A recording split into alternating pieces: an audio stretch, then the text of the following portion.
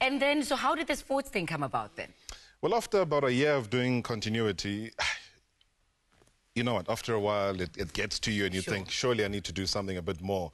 Well, for some people, they could have done it for like 50 years. You just said you were ambitious.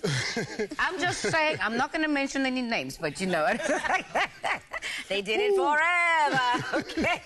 No, because I know that you know. Yes. That if you wanted to watch the news at 7:30, I did need to tell you that the news is at 7:30. Sure. You would know that it's that time. Indeed. Yeah. So I think after about a year, yeah. then I decided, you know what, I'm actually very passionate about sport. I played sport.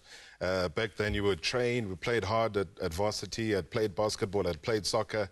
And I said, no, man, I need to get into football, broadcasting, or sport in general. Sure. So I just went across to Top Sport and I knocked on the door and they said, now that's the executive producer.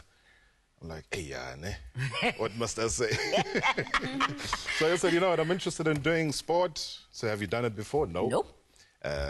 What do you know? I'm like, ask me anything you want me to, you know. So we went into an audition on a Thursday. Put me into an audition, and then Friday they call me up and they say, listen, you've gotten through. And in the audition room, there were like so many familiar faces that I could see. I mean, I don't want to mention them. But like, big the ones names. that you thought like, I have no chance here. Yeah, but I walked in, I'm like, yes, what am I doing here? Right. You know, all the people that you've read about, Bona magazine and Tandy magazine back then. Yes. Tandy. Weren't you on the cover?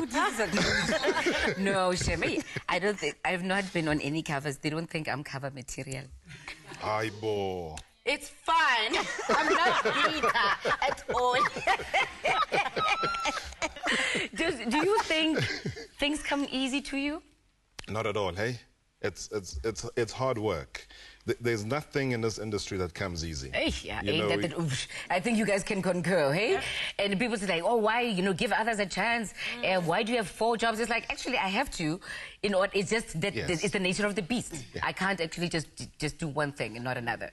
I was also saying earlier on that who says to Larry King, hey, as in sweet time, mind you need to go, you need to go and rest.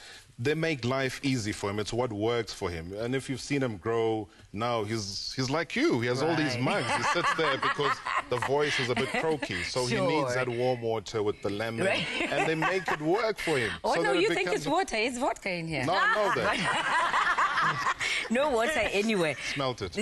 So you've got a... well, this is 2011 now, but you've got a television show now that you're also doing. However, which is your own, basically. Yes. Headline and all.